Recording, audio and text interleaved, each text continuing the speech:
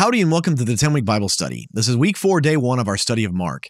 I'm your host, Darren Hibbs, and today we're talking about Mark 5, 1 through 10.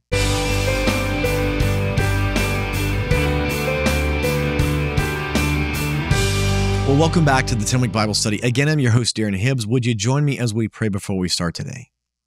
Lord, would you open our eyes and our ears to hear what your word has to say to us, God? Speak to us and fill our hearts with the knowledge of you. We want to know you more through your word, not just more about you. In Jesus' name we pray. Amen. With that, let's jump into God's word. I'll be reading today from the NIV. This is Mark 5, starting in verse 1. They went across the lake to the region of the Gerasenes. When Jesus got out of the boat, a man with an impure spirit came from the tombs to meet him. Pausing right there, remember last week we went through, the last passage we read was they were crossing the Sea of Galilee at night, and a giant storm comes up. It says a squall, something really violent. This violent storm is attacking them. And that's when Jesus, they wake him up and said, we're all going to die, Jesus. And he rebukes the storm, and instantly the waves die down. It's placid. It's calm. And they're terrified of him. They cross over. And that's where our story starts, right? They went across the lake. They get over to the region of the Gerasenes. The Gerasenes, for context, this is on the southeast side of the Sea of Galilee. There's some debate over exactly where the region of the Gerasenes are, but most people believe that it's not on the lake. It's actually quite a ways away from the lake. So they cross over the lake and then they come some way away. But it also could be that because it seems like in these stories in this chapter, we're going to be still near the lake. And so it could be that even though the region of the Gerasenes is a little bit further away from the lake, that they've crossed over to that quadrant of the lake. It seems like we're staying near the Sea of Galilee, but what most people understand is the region of the Gerasenes was a little bit further away. But basically, they're just kind of calling it that this area near the lake is the region of the Gerasenes. All right, continuing. Verse 3. This man lived in the tombs, and no one could bind him anymore, not even with a chain. For he had often been chained hand and foot, but he tore the chains apart and broke the irons on his feet. No one was strong enough to subdue him. Night and day, among the tombs and in the hills, he would cry out and cut himself with stones. This guy is supernaturally crazy and supernaturally strong, right? He's living like basically naked in these tombs, like who would live in tombs? But he's also supernaturally strong. No one can bind him. Like they're trying to bind him and he breaks the chain. No, people can't do that. That's not natural. We're not talking about little bitty handcuffs, right? We're talking about some serious chains, some bindings they're trying to put on him, and he tears it. This is not human strength. This is supernatural strength. I once heard a story about a man who was giving a teaching. He said it was in South Korea, and he was teaching on demons. And he was talking about this. He's like, listen, if you're dealing with someone who's demon possessed, don't try and they're acting crazy or whatever. He's like, don't put a hand on them and try and stop them. He said, you're not going to be able to. It's not going to work. This is not a human thing that's going on here. So he's like, don't try and physically restrain them. You're going to regret it. And he said, right after he gave that teaching, people came up for prayer, and he said, this little bitty old Korean grandmother comes up for prayer, and they start praying for her. She starts manifesting demons and acting all strange and weird and convulsing. And so they thought it was kind of weird. So they took her to a different room, kind of behind the stage, and they're praying over, and she's getting so weird and so violent that they got these big, he called them Korean, bodybuilders, like 5 of them. And he said that he walks in, and this is immediately after he told him, he's like, don't try and physically restrain somebody. He walks in to the room where these people are trying to cast this demon out of this old grandma. And he says he sees as he walks in these 5 huge, giant Korean men, very big and strong, bouncer types is what he said. And they're trying to physically restrain this little old grandma that he said was 90 pounds soaking wet. He said they're trying to restrain her, and he's watching them do this as he walks in. And not long after he walked in, he saw all 5 of them go flying across the room. This little old grandma picked them up and tossed them like they were stuffed animals, he said. And so he referenced, this passage and said, this is not a supernatural thing. This guy is supernaturally strong. You shouldn't try and restrain. So he went over to him and he prayed for the woman, had more people come over and they prayed and they cast the demons out of the woman. She got free. And then he went and he told the guys, he's like, I just told you not to do this. I just told you don't try and physically restrain this person. And you did it anyway. They paid the price for it. When we're dealing with supernatural things, don't try and approach them with natural things. These natural human bonds, these chains, they didn't work. But what is going to work is what Jesus is going to do. I will say, I've always wondered about this whole deal, crying out and he's cutting himself with stones. I don't know exactly what the cutting with the stones represents or what that is. Nobody really does. I mean, it's just something, it's saying that's what he did. Like, this guy is like verifiably crazy. But I do have a very good friend. One of my best friends is a missionary in Indonesia. And he's told me many stories of things very much like this, as demon-possessed people. And one of the things, so for instance, this one person that he knew, he was preaching the gospel to this guy who ended up becoming a very close friend of his. He was preaching the gospel to this guy. He had been a street kid his whole life, grew up on the streets, had to fight all the time.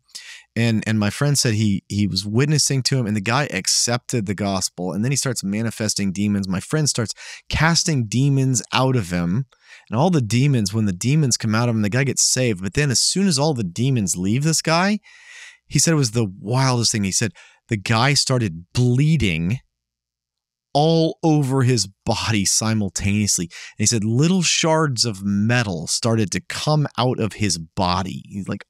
He's bleeding in all these places, and little shards of metal start coming out of his body from everywhere.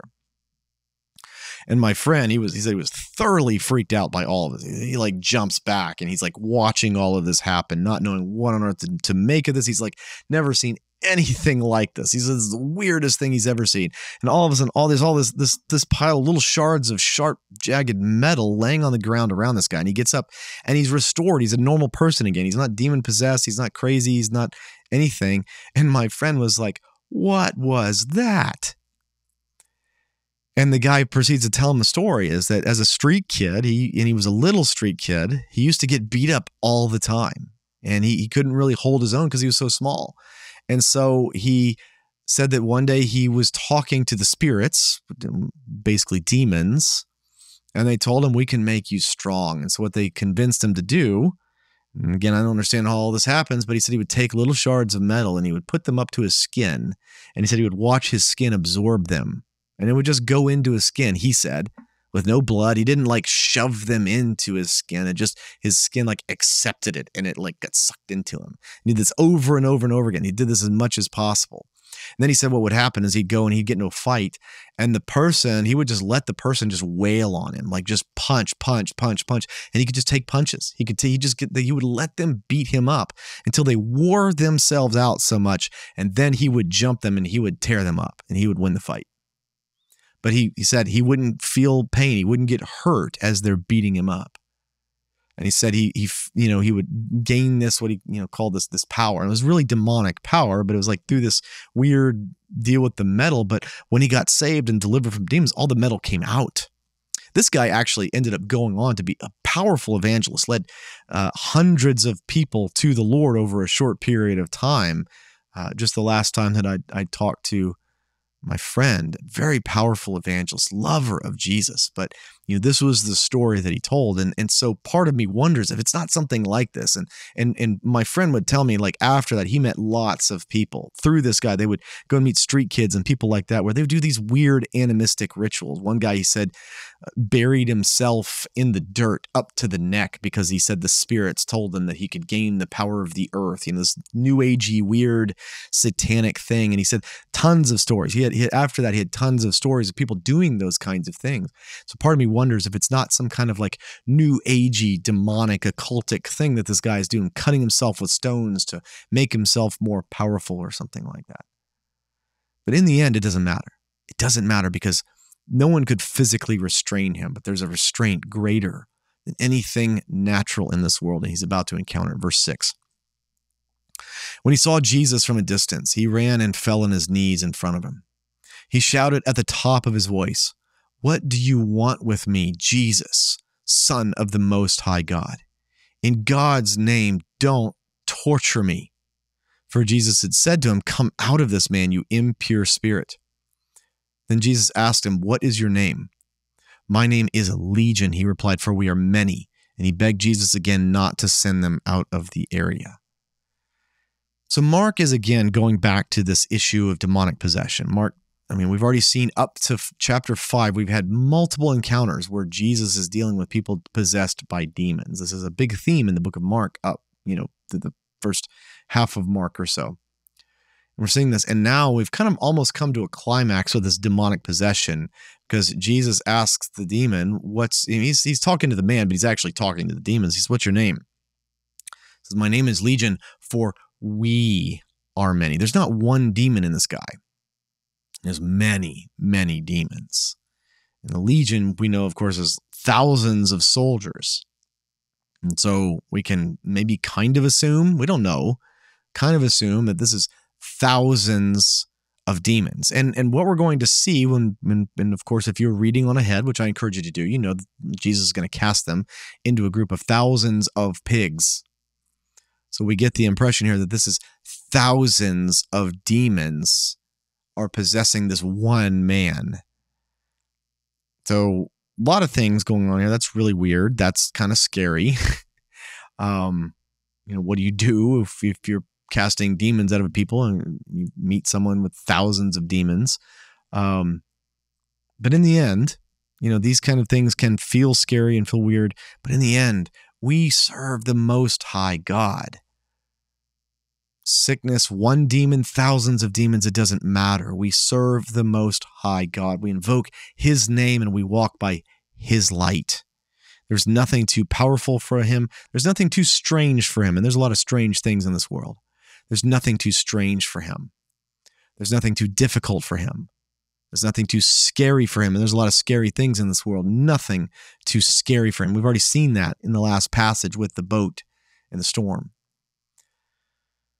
That's who we serve. That's who we've invited to dwell within us. The same man who cast out thousands of demons out of this man, or is about to cast them out, is the same one that we have living inside of us. I find it interesting, the two questions that the demons are going to ask Jesus. The first one here in this passage is, "Have you come to torture us?" They're shouting, and we know who you are. And Jesus is always telling the demons, stop that. Again, we don't know the connotation of these things. Some people have interpreted saying that it's facetious. "Oh, we know who you are. You're the Most High God." And some people have just said that it's straightforward. Whichever way, we don't know, but Jesus always shuts them down. Says, "Stop it. Come out of him." And it's like, are you here to torture us? These demons understand what's coming for them. Separation from God, eternity in hell, is not about darkness. It's not about just separation from God. There is an actual torture coming for those who have fought against God. For those who have chosen to fight in war against him. These demons, they saw Jesus face to face. These fallen angels, they were created and they stood before God and they rebelled against him. Now they've been cast out of the, not the heavenly places, but the throne room of God. They have been cast out and they know who he is. And they know that whatever their fate now, the one that's coming is far worse. Far worse. But our fate, if we pledge our allegiance to Jesus, is far, far better. Our fate is going to be like this man that we're going to read about in the next passage. For the 10-week Bible study, I'm your host, Darren Hibbs, and I can't wait to see you next time.